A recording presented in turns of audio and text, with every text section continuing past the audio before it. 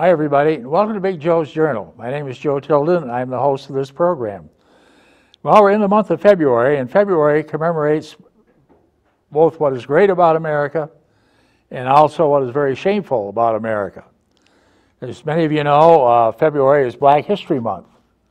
But first of all, let's talk about what's great about America. This month we celebrate the birthday of two of our greatest presidents. First of all, George Washington, father of the country. As you know, you read your history books, George Washington from Virginia, the first commander of the Continental Army, and he led a very bedraggled group of combination militia, not really a professional army, but one that he had to hold together through many, many setbacks. And he had to believe that what they were doing was the right thing to gain independence from Great Britain. And he had to convince his troops that the agony and the suffering and the setbacks that they were going through, that in the end it would all be worth it. And of course, you know, he persevered, and with the help of our French allies at the time, the war was won, the Battle of Yorktown, when General Cornwallis surrendered, and the fighting part was over. The war actually ended 2 years later with the signing of the Treaty of Paris. But George Washington's service to the country continued. You know, when he was commander of the Continental Army during the Revolutionary War, everything wasn't all smooth. Within his own army, he had some of his generals that were inclined to revolt against his command. One of them was a General Lee, a fellow Virginian. Light Horse Harry Lee, he was called. And he kind of questioned Washington's ability to be supreme commander. And there was another general, Horatio Gates, who commanded our troops at Saratoga. Actually, the Battle of Saratoga was won because of the military ability of one Benedict Arnold, who could have been a great American hero, but has gone down in history as a great American traitor. It was George Washington who presided over the Constitutional Convention that pulled together the document that is still the law of the land. And it was George Washington who served as our first president and who moved our capital from New York to Philadelphia to its present location on the swamplands along the Potomac River. And of course, that's where our national capital, since it was regarded as halfway between what was then the United States, the 13 colonies, and that was selected as the site to be our capital, which was named after our first president, our founder, George Washington. And of course, the whole district is called the District of Columbia. The District of Columbia. Our national anthem for a number of years was Columbia, the Gem of the Ocean. And of course, that was replaced by our current national anthem around 1931, when the Star-Spangled Banner became our official national anthem. Well, the other great American that we commemorate this month, of course, is Abraham Lincoln, our 16th president. Abraham Lincoln was probably our most intelligent president. This was a man that never graduated from grade school or high school or college or had any kind of a degree at all. But he educated himself through reading and studying and research on his own. He managed to study for the bar in the state of Illinois, passed the bar to become a lawyer. He served in the Illinois militia, fought in a couple of Indian wars. He also served one term in Congress, 1846 to 1848. When he ran for re-election, he was defeated. His second bid in politics was to go to the U.S. Senate, 1858. And he ran against a man from Brandon, Vermont, who had relocated to Illinois by the name of Stephen Douglas. And the Douglas-Lincoln debates had a far-reaching effect. The big thing, of course, was slavery. the item of slavery was coming to a head. And both Douglas and Mr. Lincoln stated their views on this incident. The result was that Stephen Douglas was elected to the Senate.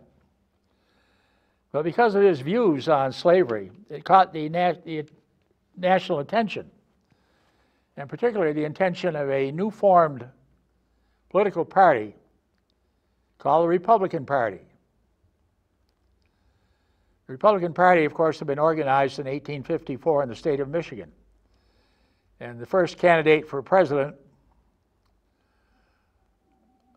and you know, I'm having a senior moment, it escapes my mind, but the first candidate for president ran in 1856 and he lost to James Buchanan. In 1860, it was a wide field of Republicans seeking the nomination. The favorite was the Secretary of State from, the then Governor of New York State, William Seward.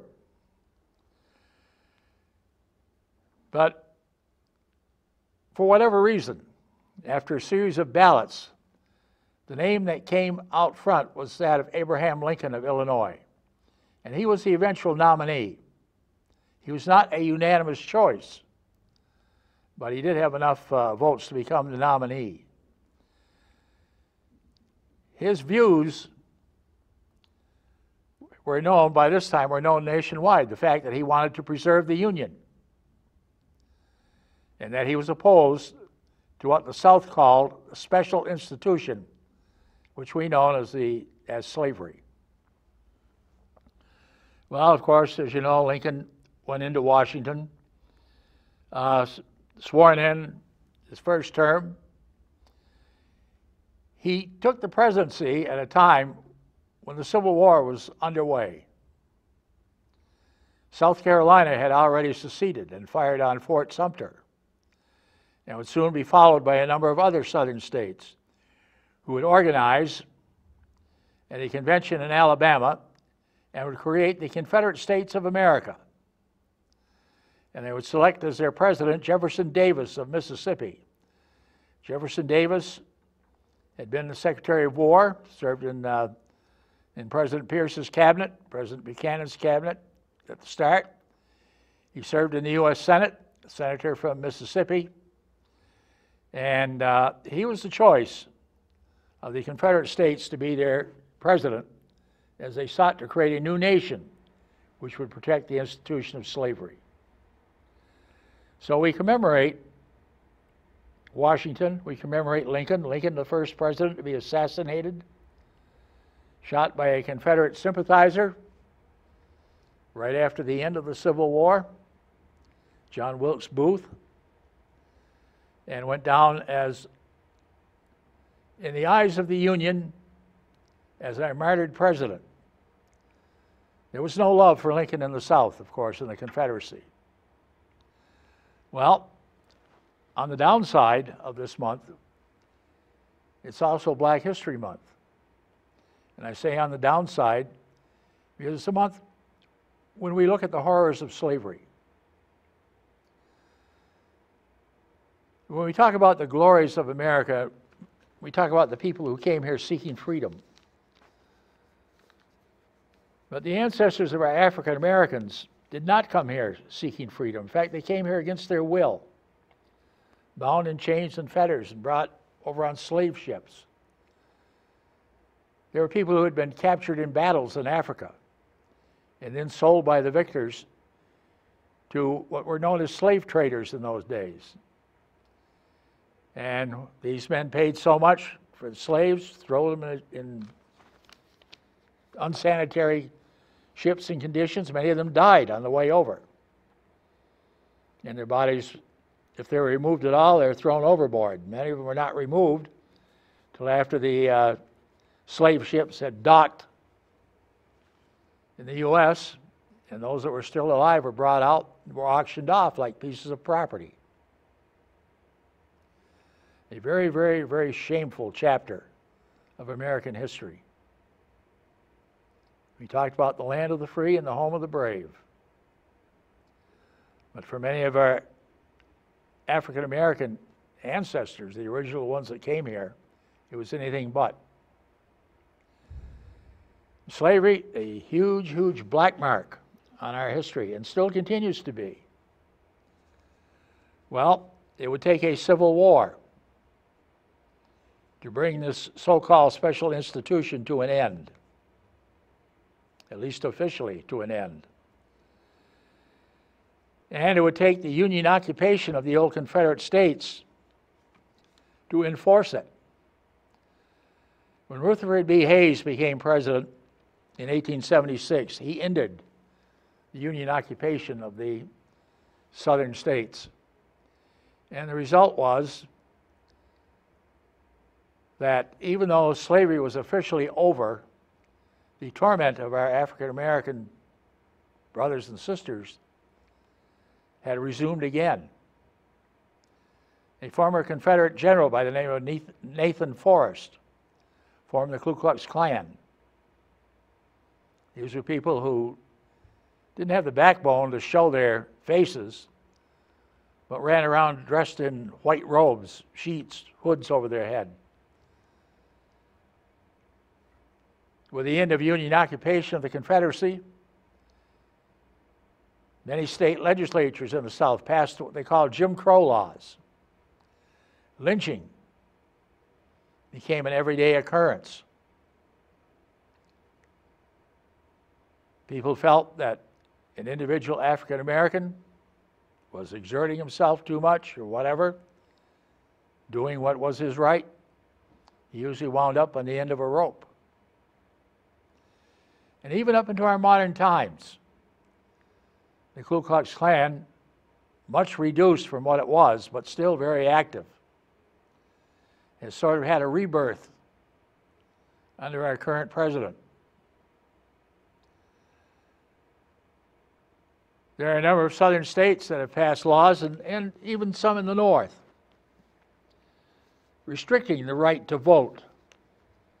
As a result of the Civil War, one of the big amendments that Lincoln pushed through, first of all, we had the Emancipation Proclamation, which liberated all people held in human bondage in the states in rebellion. And following the end of the Civil War, Lincoln had pushed for the 13th Amendment, which abolished slavery in the United States and in all of its territories.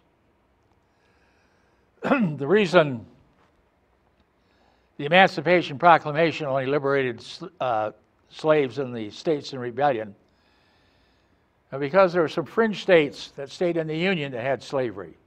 Maryland, Delaware, Kentucky, Missouri and Kansas, which were fringe states, all had legalized slavery. But with the coming of the 13th Amendment, that officially ended slavery all over the United States and all over its territories. And with the passage of the 15th Amendment, every male in this country had the right to vote. They could not be discriminated against when it came to voting due to the color of their skin or their religious beliefs or their political affiliations or beliefs. It's interesting to note with the passage of the 15th Amendment, that's something we'll discuss later. Female suffrage, which was on the rise with the Civil War and the end of the Civil War, had been a strong supporter of the 13th Amendment, which ended slavery. They were not strong supporters of the 15th Amendment, which gave all men the right to vote. The simple reason was that it gave men the right to vote, but it still deprived the right to vote to women. And that didn't come in until the 19th Amendment, passed in 1920. So this year, 2020, it'll mark the 100th anniversary of female suffrage, when they had the right to vote, the right to hold property, the right to be considered as citizens. And of course, you know, there have been huge advancements in women's suffrage over the years. And you have women serving in their Senate, And I think probably within another 4 years, we'll probably have a female president. So women's suffrage has come a long way in 100 years, and it's too bad it had to take 100 years to get this far. But that's one of the things we commemorate the month of February, our glory and our shame. Our glory and our shame. Some of the great leaders of the African American people that sort of get bypassed a little bit. Frederick Douglass, who was a great abolitionist and campaigned very strongly for the end of slavery. Harriet Tubman, who was a major historical figure on the Underground Railroad, the number of slaves she helped liberate and help them on their way to not only escape to northern states, but also many into Canada, where they were guaranteed that they wouldn't be sold back into slavery.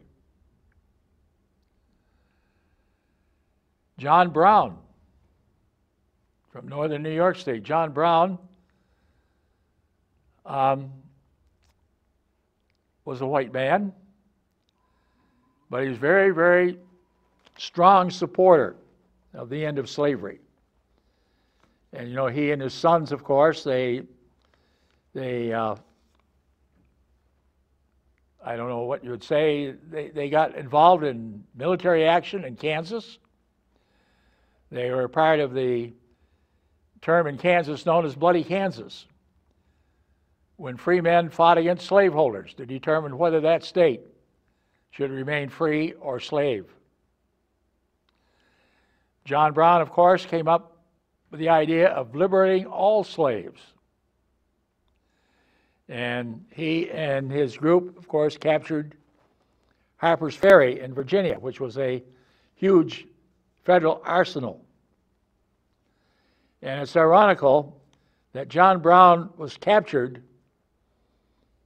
and executed by one Robert E. Lee, leading a contingent of United States Army contingent that retook Harper's Ferry, captured John Brown, and a couple of his sons were involved along with some of his followers. And John Brown, of course, was executed. As John Brown came north on a train, one of the train stops was here in Rutland. And at the present Bardwell House, on the corner of Merchants Row and Washington Street, John Brown's body lie in state in the lobby before put back on a train and taken over to his current burial place in upstate New York. Traveled on the Rutland Railroad. John Brown, one of the great champions of, if you will, freeing and eliminating slavery. And we come into our own modern times. Thurgood Marshall, probably one of the top lawyers in the country. He was the one that argued the Brown versus the Board of Education decision before the Supreme Court. That is the one that ended segregation in public schools. And it came to a head, really, in Little Rock, Arkansas. And you know the story there where the governor of Arkansas said that wasn't going to happen. President Eisenhower federalized the National Guard in Little Rock, and little African-American children were escorted into school. And believe me, the first ones that went there, they didn't have it easy. They had a tough time. And they were small children being taunted and harassed by adults that should have known better. But they were the first. And they had the courage and the backbone to follow through. It must have been awful difficult for these little kids, especially go home at night and tell their parents the way they were treated by their fellow students. But every good turn has to have a beginning. And it began with Brown versus the Board of Education. And of course, as you know, it followed up.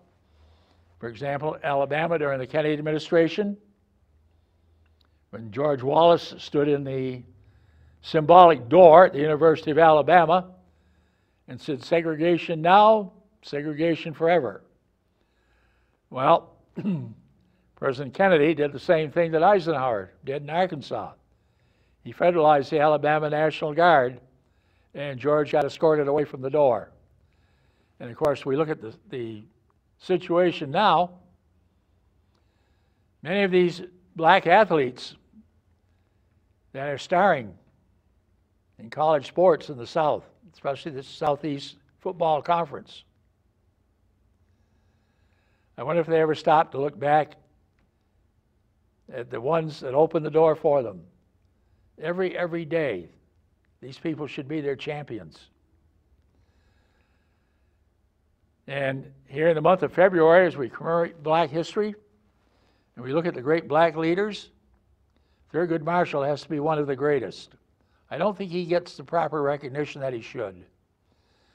Thurgood Marshall became an advisor both to Presidents Kennedy, President Johnson, and he was appointed by President Johnson to the U.S. Supreme Court, the first African American to serve on the Supreme Court of the United States. Martin Luther King, a great American. Unfortunately, he had an untimely death, being assassinated. Martin Luther King took tremendous abuse, and yet he remained firm. And he was not a violent man, although he had violence inflicted upon him. And he led the civil rights movement. And of course, today, this is still an ongoing project.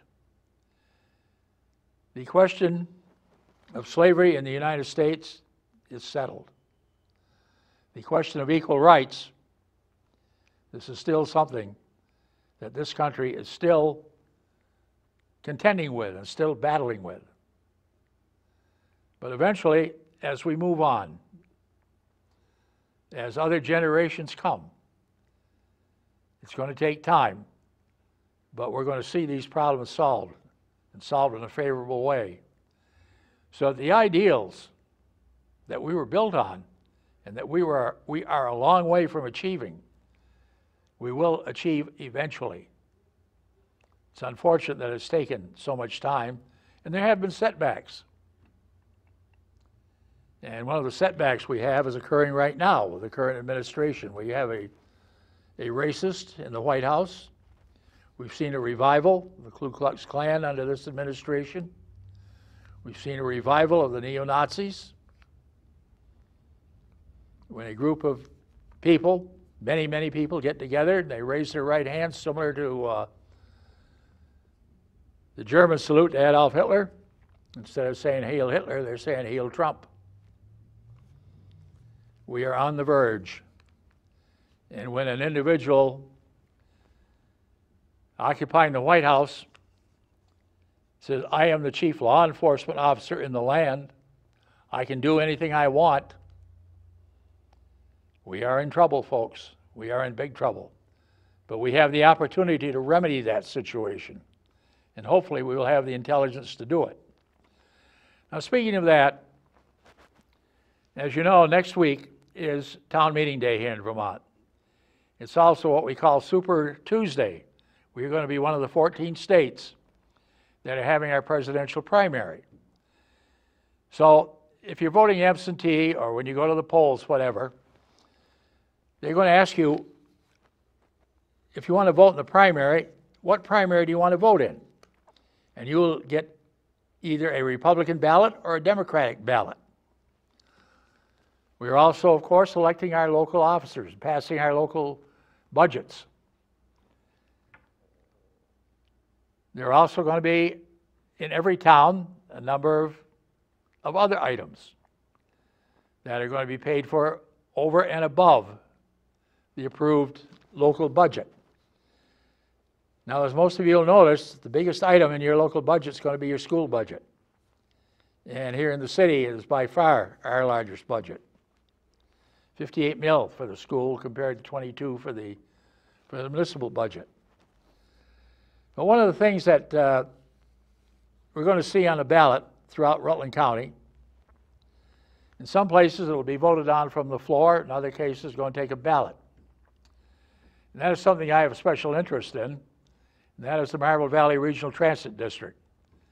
And the reason I have a special interest in it is because, number one, I represent the city of Rutland on the Board of Commissioners of the Rutland Regional Rapid Transit District.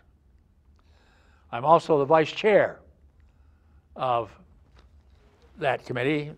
I am the former treasurer. So I sort of have a interest in how the bus does on the local ballot. So I'd like to put out a little bit of information right now. For the month of January, the bus, of course, as you know, it not only serves the city of Rutland, it serves the county of Rutland. We go over to Fairhaven, go over to Poultney. We have a run going up through Brandon that connects on with the Addison public transit on the way to Middlebury. We also provide transportation down into Ludlow to Okemo.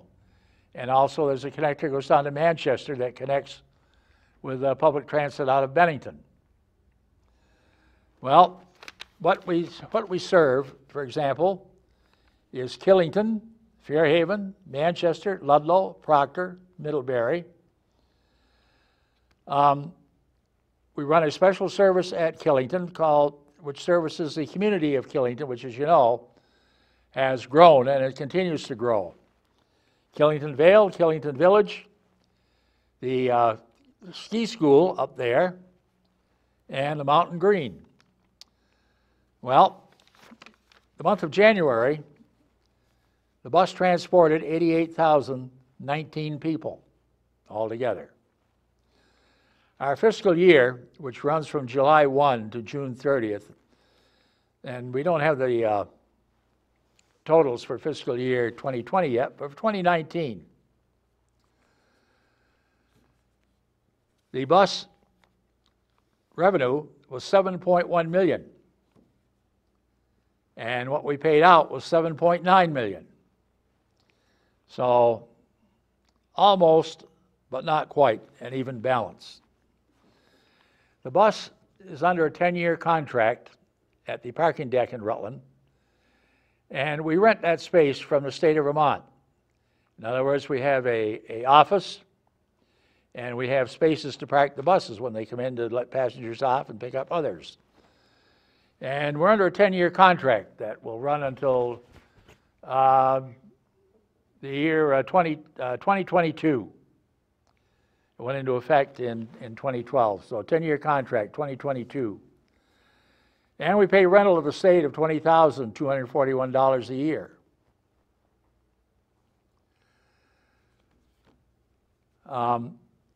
In fiscal year 2019, we transported 803,744 passengers. Total mileage, 1,034,183 miles. In Rutland City, the routes we have serving Rutland City, there's the hospital route, the north route, which is our most traveled route in the city for some reason, the south route, the south extension route, and the west route. In the month of January, hospital route 4,000, the north route 8,000, south route 4,000, south extension 3,000, and the west route is 5,000, and that's just within the city of Rutland. So that will be one of the things that you're going to see on your ballot in town meeting day. And the greatest thing that we can do in this country, the thing that's going to make democracy going, is to get involved. We have 9 people running for the Board of Aldermen this year in Rutland City, which is good. It's good. But get out and vote. It's the greatest privilege we have in this country. We control our government. We have the right to vote. please take advantage of that on town meeting day. With that, we bring this show to a conclusion. May Almighty God in His infinite wisdom continue to bless these United States of America. Have a great week and vote.